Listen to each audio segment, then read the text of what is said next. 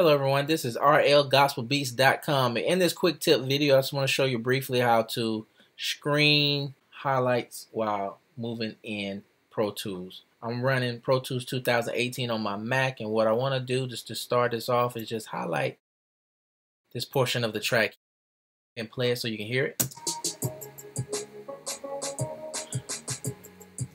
Okay, let's say I want to move that highlight. Go up, go down, left and right, and so forth. What you'll do is on the Mac keyboard, you hit P, and you can go up.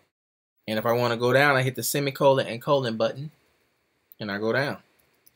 Let's say I want to go to the right, and hit the period.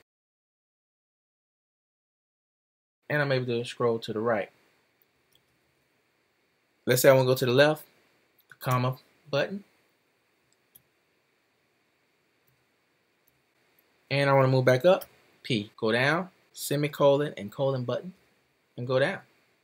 I want to highlight to the left, I hit the L button and shift, highlight the left side, and let's say I want to highlight the right side, is the quotation button, where you make your quotation marks, and you go ahead and press that with shift, and there you have it, everything is highlighted. Just a quick tip while moving and navigating through Pro Tools. This is rlgospelbeats.com, thank you for tuning in.